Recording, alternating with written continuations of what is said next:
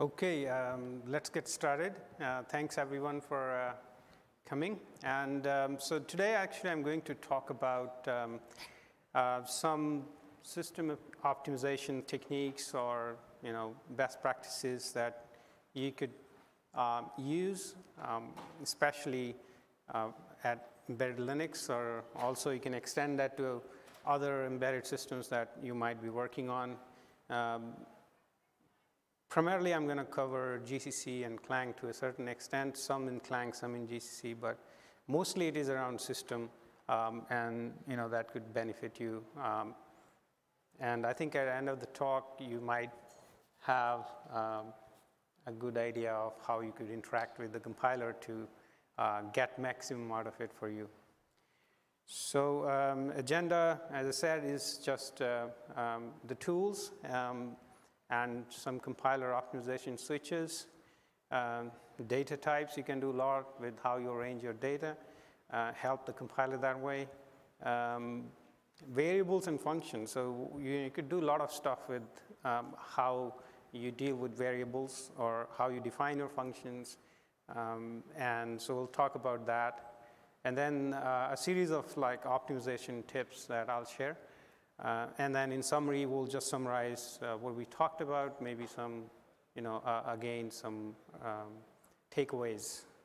So feel free to ask questions, start discussions if you have some ideas. I share what I have, and you might have, further effective tips, and I think it would be great to share if you have some of those. So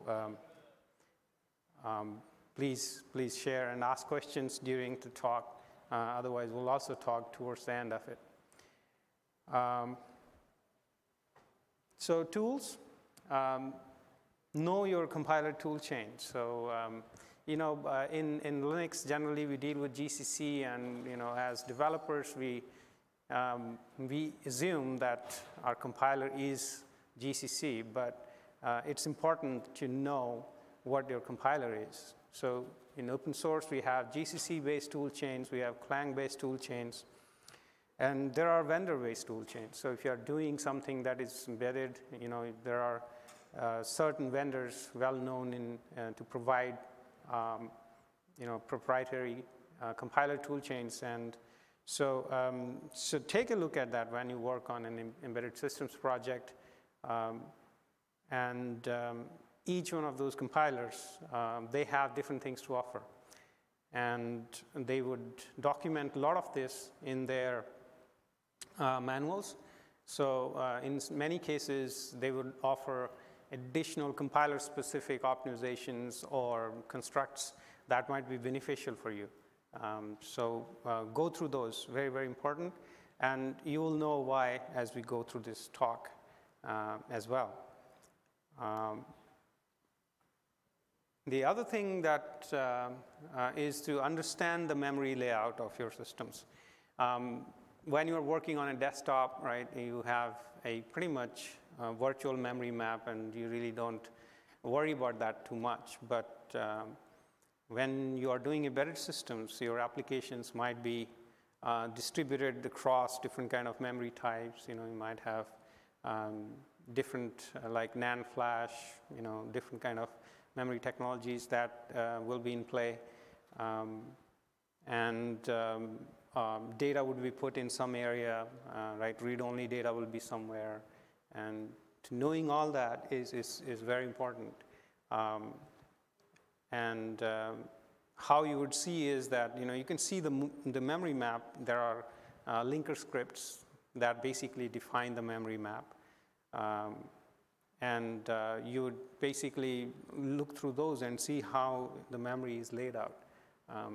And that way, you will understand when you're doing, your data partitioning and data access, you can write efficient access methods for those kind of data. If you do not have specific linker scripts that you use, that means it's using a default linker script that is provided by toolchain. But it still is using one, so you could still dump it and look at what it is trying to do. Commonly, it is used across all applications, so it will do the same things, but it's good to even take a look at that if you're interested. The other thing to look at that same thing is you generate map files.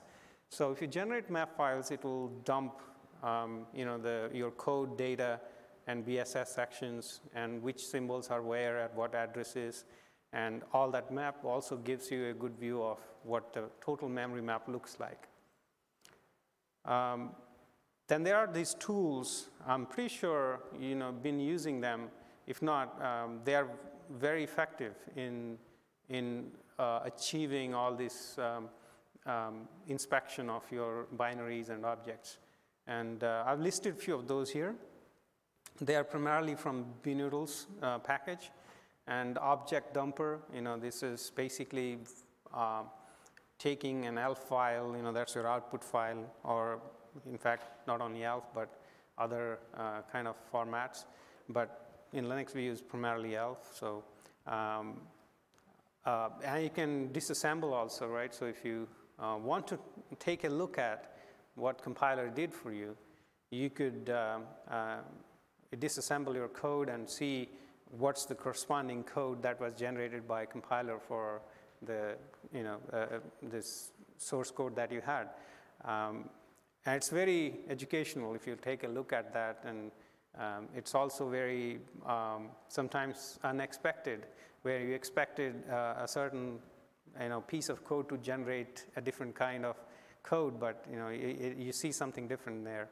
So size is another utility. If you're interested in size measurements, you can actually use this utility to even manage size of your application. You could put it into your CI systems and always measure the size whenever there's a change that is being added. readelf is again displaying the content. If you want to look at your relocations, other pieces, what different sections are there, you could basically use readelf for symbol dumping as well. nm is another, it's a symbol lister. It will basically show you what all symbols are there, at what address they are. Strip is actually another utility basically for you to strip away any debugging info symbols. Primarily when you ship the code on the target, you don't want to spend your precious flash size for debug info or symbol info unless you need it. So look at various options it has to offer you. And there are more tools there. So it's, I've given you a few of those in here, but if you look in the suite of tools you get from bnoodles is quite more than that what we have here. Besides that, I think there are additional tools you will have from debugging for debugging purposes, and we'll talk about those as well. This is for optimization levels, and O0 is just a translation. So you get one-to-one translation, and you can see what compiler is doing without any optimization. It's just translating your code from higher level language down into assembly. O1 or O, it does some optimizations, makes your code not regress for debugging, not regress for, basically speed improves a bit, your debugging is nice. And O2 is moderate level of optimization levels. So this is most commonly used in any projects. So always look out for what's being used, right, in any project that you're doing, especially if you're doing embedded Linux. You might be using certain packages, and they may have their own optimization levels. And some of them, for example, media-centric packages, they tend to use more aggressive optimizations, and it's always good to know what they are doing. OS is for size, and OG is actually recently added. It's for better debuggability. What it does is, so if you look at those, these are high-level optimizations which basically transfer into smaller optimization passes in the compiler. So it's actually a collection of those optimizations that is represented as O2 or O1. And you can actually look through the documentation. I have a link in subsequent slides where you will see the collection of 100 optimizations that the compiler will apply as a result of these. So what you see is it's basically a subset that is curated subset that it will apply for you. OZ, it's also relatively new, and it's actually OS with further more aggressive size optimizations. What that means is you will suffer some performance. You are telling the compiler that, I care for size a lot more than anything else. So I'm fine if you, if code is not optimized for performance.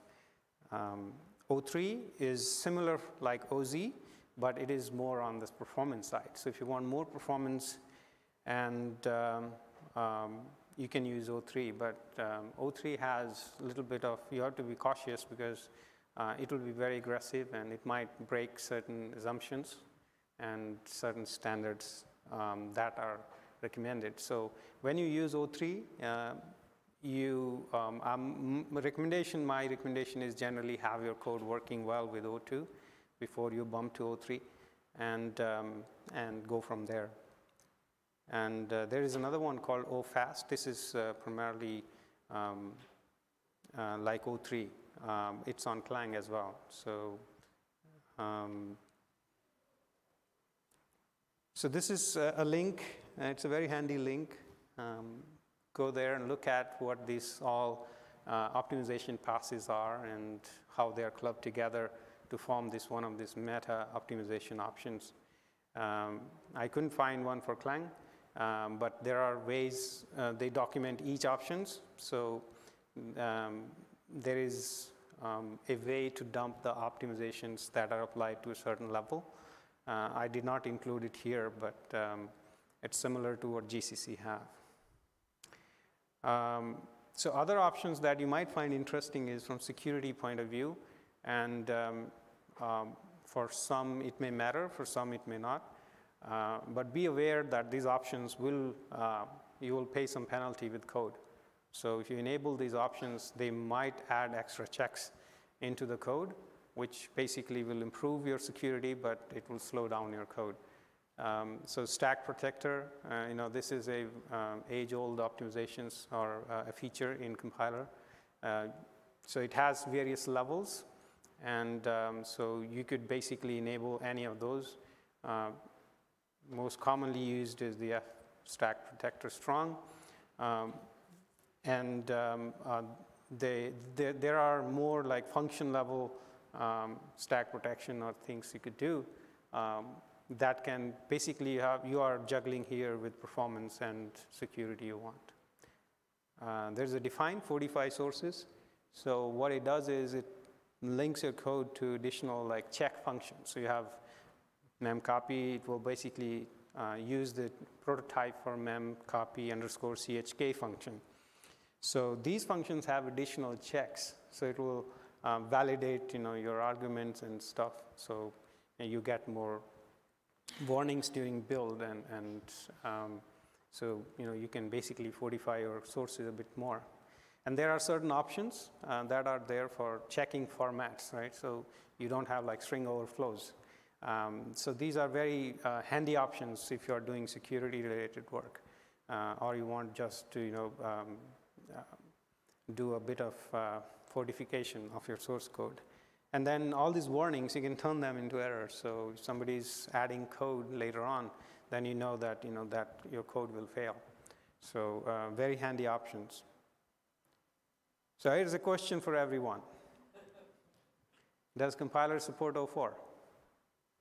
Any guesses? It does. But 04 essentially is 03. In fact, you can specify 099 or you can specify 03000. Doesn't matter. So be aware that this number is not to be raised infinitely, and you will kind of force compiler to compile better and better and better.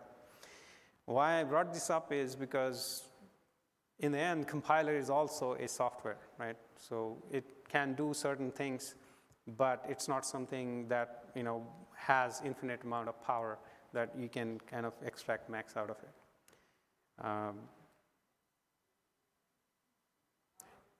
So data types, so, you know, we use integers, we use floats, and, you know, all the basic types and complex types. But it's important, actually, especially in embedded space, to know your processor word size. So the processor word size is, you know, your integer length that your processor can process, right? So it could be a 16-bit processor, it could be a 32-bit, 64-bit. And the standard C type may not map onto it one-to-one, right? Always try to use that can be mapped onto the word size of your processor. There is a reason for that, is that when you do use types which are smaller or bigger, there is extra penalty that compiler has to do conversions, right? Like sign extension, zero extensions, all those things will come into play as you operate on that data.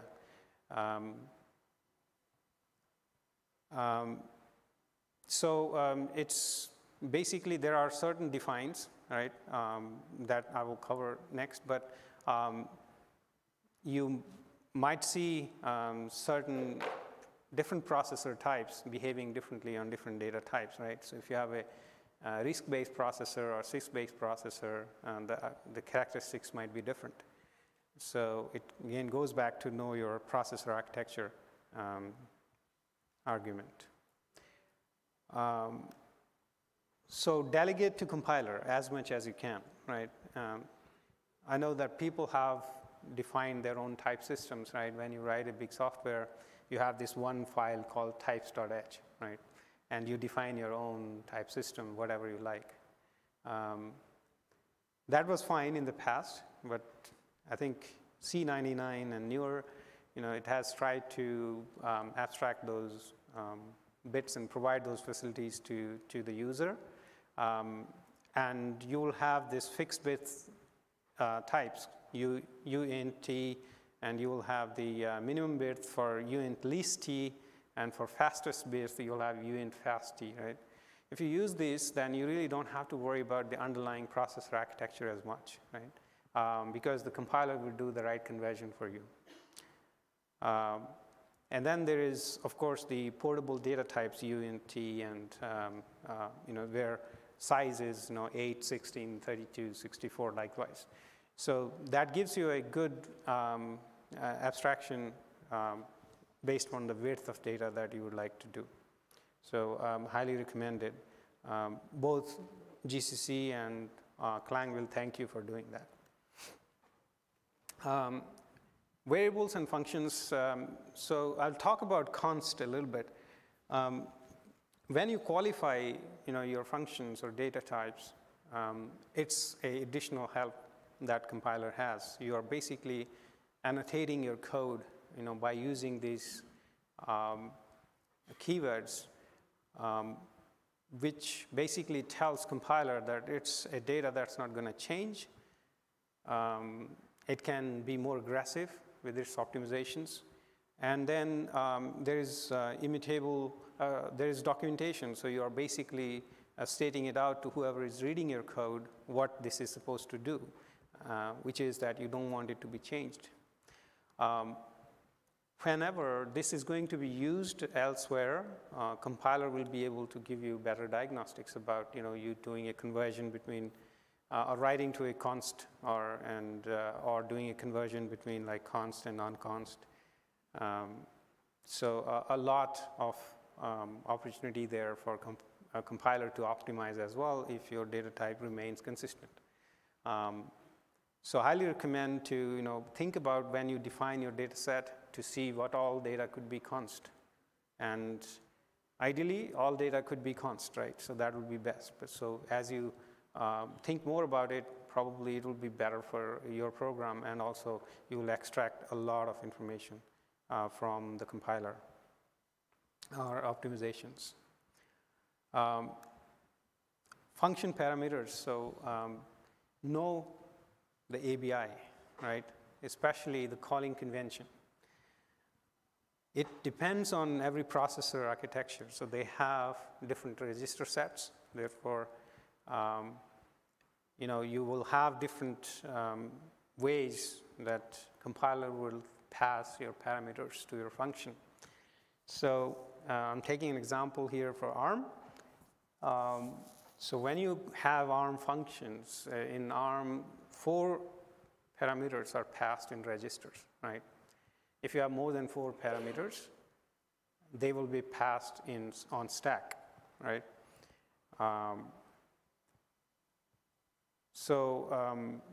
Now, it's also important that you have like 4 words, like 32 words that you can pass, right? Now, if you got a long or something that you want to pass, right, in between, so make sure the parameters are organized such that there is no padding, right? What will happen is if you take a parameter which is say 8 byte long, and there is another one which is 4 byte long, and you place them, say you place the 8 byte after the 4 byte, guess what's going to happen? One register is going to be empty because it's going to align it, so the registers will be passed in the register 3 and 4. 1 and 2 will pass your first parameter, and basically register 2 will be empty. Your third parameter will go on to stack. But if you do a little bit of trick where you pass the first long, and it goes into first 2 parameters, and then pass the third one, which is long, that will go into the third register. So fourth register is still available. So your fourth parameter will pass on to the register as well. So alignment, keep an eye on alignment all the time when you do the function parameter passing, right? Floating point has its ABIs too, and especially in ARM, for example, there are 3 floating point ABIs that you have. So, soft VFP, soft and hard. So how you transfer your floating point registers through function parameters, that's what it is about. So when you have, vector floating point units on your system, you want to take advantage of those. So it's important to understand that what all your chip has, and then enable the right floating point ABI for you. In many cases, you may not be able to do the parameter passing in floating point registers, but you still might have a neon or some of those SIMD vector floating point units. So you could tell it that, yes, once the data is transferred, you could invoke a vector floating point, but I cannot pass parameters in floating point registers. So you still get some performance boost, especially when you're doing loops and loop unrolling, but you won't get the parameter passing will still happen through stack. When you do the hard floating, then it'll get both, right? So you'll have the processing also happening, as well as the parameters will also pass through floating point registers. So there will be no copy of from general purpose registers into floating point, vector unit back and forth. That won't happen. Soft VFP is actually, you don't have, soft FP is basically you don't have any unit. All floating points should be emulated in software. So it's important to know that if you work on different architectures, they will have different considerations. So always refer to your TRMs for the hardware to find that out. Avoid globals and static data in loops. The reason is this is global data, it will not be cached. So they have to basically, every time you iterate over the loop, it has to go and write it down to wherever it is. So be aware of that fact that if you're accessing global data or even static data and you're looping over it, then that loop will be slower. Use volatile when really needed. The reason is that by doing this, you're telling the compiler, I know that this may not be, this code may not be rearranged or optimized in the ways, so I want the sequence to be as such. So usually, while accessing hardware registers and stuff like that, you would do that. But don't use it to kind of, get compiler out of your way, because you want to do something and compiler is aggressive and it's optimizing it away. And you put in volatile in there and suddenly you see it's working again. The reason is you kind of, trampled on compiler rather than didn't fix the problem in the right way. So be aware of what volatile is for, right? And similarly, like if you have function calls in loops, check that if this function is inlined. If it is inlined, it's fine. If it is not inlined, then you're incurring a function call.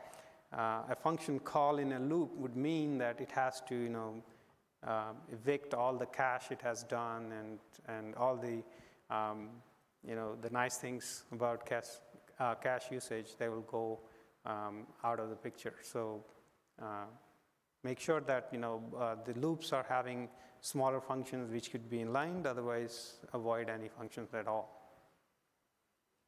The other thing is actually attributes. So there are bunch of attributes in there, and we could go over there all day long, and we could explain each one of them. But I think I've just given you a pointer here. Read through those.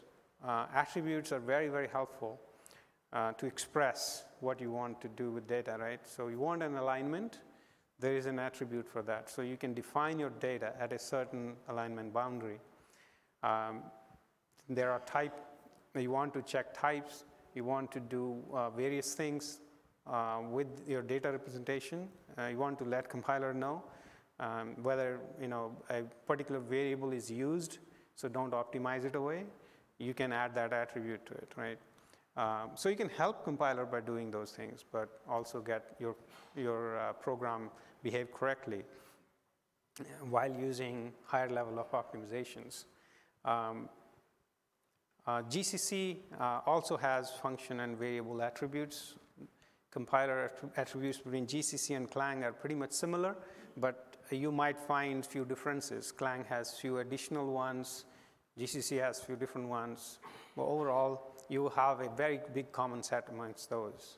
But there are certain differences. So when you use this, what do you lose? You lose portability, right? So make sure that when you use these variables, you conditionalize them with the compiler defines. So if you're using Clang, use this. If not, use something different. If you are worried about portability, that is important. Okay, so some optimization tips. Create baselines, right? So many times we go for optimizations and we are excited about it, and we don't set a target for ourselves and we don't have a starting point, but we just say, well, it was slower, now it is faster. It doesn't work that way. Because when you go for optimizations, always there is a low-hanging fruits and you will certainly improve it, and then it gets tougher and tougher, right? So you have to stop at a certain point of time. So that's why it is important to set your baseline and then set your target and then march towards it. Find very good measurement tools, right? So measure. As much as you do like to do optimizations need a lot of measurements, right? So find good measurement tools. There are good tools out there, profilers, debuggers that can give you a lot of information, tracers, right? That can give you a lot of information about the nature of your code and put them to your use. And you can also augment your compilation with other tools. For example, if there is additional tools that gives you information about, and that could be a proprietary tool or something, go for it, that's fine. And experiment, right? So whenever you have this set in place, now you can make changes and do measurements, right? And look into the code. If I do it this way, what is compiler doing? So this basically gives you a good set or good way to lead into and not go haywire by thinking that, oh, I think now it is running faster because I changed the data structures, right? But this will give you that framework to dig deeper and see what the effect is. Consider portability, right? So porting is important if you are, envisioning that your software will run on different platforms. And it always will. You may not start that way, but generally it will be, running on, maybe you'll have a different product line where you want to reuse. So it helps a lot with code reuse. And follow like standards, right? And compiler does have options to enforce standards in your code. For example, C99, there is a GNU 99, which is C99 with GCC extensions. But if you want to work across compilers, right, you want to use Clang and others, just use C99, right, for best results. It's easy to give up portability, right? So in many cases, you are under stress to deliver the product, and you don't have that much of time to do it in a very portable way. But it does come back to you eventually. So, you could basically see what there are in compilers that could be done in a portable way, right? So, for example, pragmas are very helpful. So you can have compiler-specific pragmas. So if you say pragma GCC optimize under all groups, I've given an example here. When you use Clang, this is effectively no op. So what you could do is you could do a if-else loop. If GCC do this, else Clang do this. And in the final else, you could error out. So if you say now are working on the third compiler, your code will not compile. Then you know that I have to do something about this pragma that is functioning on other compilers. So there are different ways, ways you can manage some portable code there.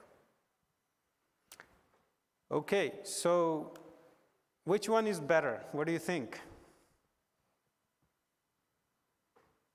So this is a ternary operator, and this is a if-else statement. Correct, so they are same, right? So many a times you would say that, well, on some architectures it may not be same, some compilers it may not be same, but the point remains is that when you have the code, don't assume that a smaller code will generate smaller code. So the ternary operator here is basically going to generate exact same amount of code that the if-else will generate. In some cases, it will generate worse code. So always measure, look at what's being generated out from the code. So it's important from that aspect. Anyway, so moving on, optimizing for stack. Stack size, very important. Know what the stack size is, right? So default applications are assigned a certain stack limits. But if you're doing embedded systems, you define your stacks. And so know what the stacks are. And usually they are small in embedded systems. So you have to help the system to be able to operate at that limit. So for example, large arrays, right? Any local variables, a lot of function calls, and they all end up eating up a lot of space on your stack. Recursive functions, right? So they will end up eating a lot of stack. So be aware of that whenever you do these kind of constructs, there's going to be some pressure on your stack. So there are some tricks, for example, in GCC as well as in Clang. For example, you could apply what I call end call optimization. So what that means is if you have a function and you call another function in there, right, and it has no dependencies, which means that you are not post-processing the output of that function when it returns, then what compiler can do, as it is in this code, it would go into foo, go into bar, and straight away return from bar back to the caller of foo. What that means is you are avoiding some of stacks that it will otherwise end up using for bar. So there are these kind of cool optimizations that you can help compiler with by writing the code such that it could be classified into end call optimizations, for example. So if else, right? So most of our code is there are if else spread everywhere. So put most likely code that you have in a hot path. So if you have like if else if, right? Make sure that the most likely code is on the top, right? So you are avoiding few checks down there, and it's only in the rare conditions that it will have to do those most number of checks. So how do you get that information, right? So you have to do some profiling, how your application is behaving, collect some profile guided optimization data, and that will showcase that, yes, this is your hot path, and rearrange your code that way. So compilers optimize switch cases really well. So if you have like simple conditions, try to convert that into switch cases. Compilers do that too, by the way. When you write a simple conditions, internally it will translate that into a switch case if it can. But if you do that yourself, you know the code, compiler doesn't have to do the work for you. And remember that compiler it has to be very pessimistic and very conservative. So if it thinks that it can't do the right thing, it will drop that optimization, right? It will move on. So any hints you give basically arms compiler to optimize your code better. The tail call recursion elimination, right? So those kind of things will help you to avoid, as I discussed a bit earlier, to generate better code. So tail call recursion is interesting, right? So for example, there's a factorial function. What you're doing in the first case is you're processing the output, right? So you're calling factorial and you're multiplying it with x. So it will basically it will not be able to do the tail call recursion optimizations. But what you do in the second case is you are basically returning the same function. You're not manipulating the return value. So as a result, it will be able to apply the tail call recursion function to this, the optimization we talked about. And so this code will be much, much faster than what you would do in the code above, right? So these are simple transformations that can help the compiler. So in summary, help the compiler and it will help you, right? So the reason is compiler, as I said, has to be very conservative. And it cannot, if it finds out that there is optimization it cannot apply, it will not, right? And also remember that it has certain amount of time. So it cannot compile forever. Otherwise, you will complain about slow compilation, right? So it is under the conditions that it is operating under. If an optimization turns out to be very expensive, it's going to drop that. Do while is better than for loops because the termination of the loop test is not used. So if you look into like Linux kernel code or in generally in any other well-established code bases, you will see that they use a lot of do whiles.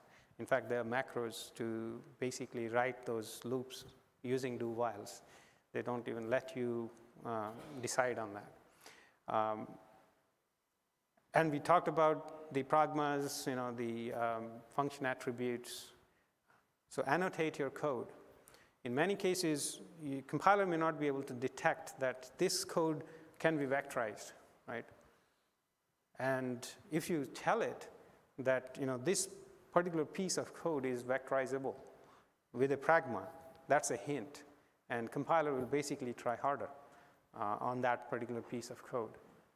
Or subsection in your function. So annotate your code and use intrinsics when possible, right? So compiler does provide a lot of intrinsics, and they are documented, well documented. Go for it, have them use as much as you can. Instead of writing your own functions, basically, to do the normal manipulations. They do provide more optimized versions of those for you. Avoid release and debug modes, right?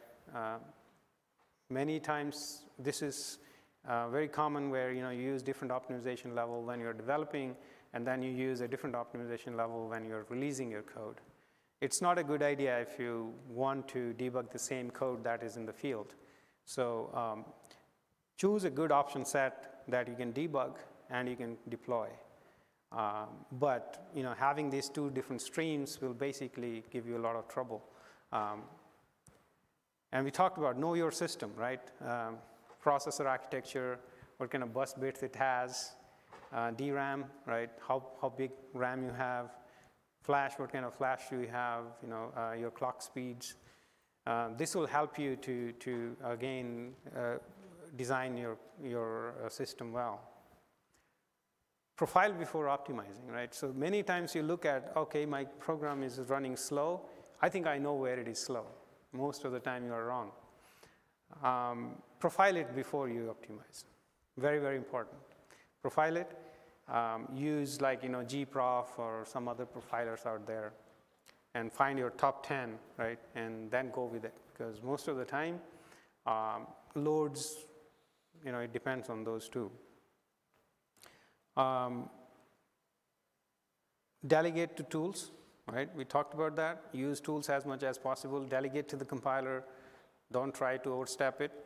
And inline assembly is nice, but it's quite,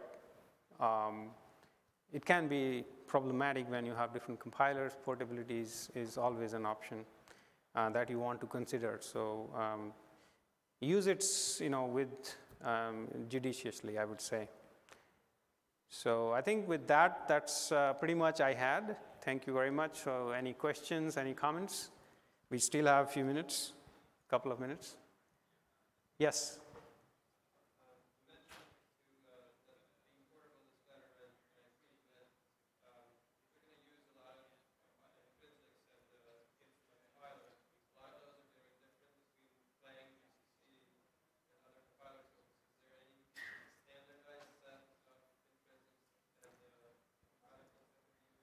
Yes, so very good question. Question is that, when we optimize for different compilers, portability and optimizations are always two different ends of the game. And that's very true.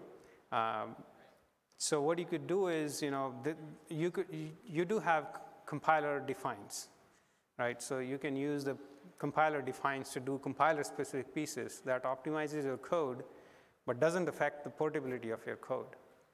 So, so that's a compromise that you can have between those. And there are ways that we talked about initially where, I didn't mention whether one compiler will do better than others. So those are common constructs that will help you across all kind of compilers.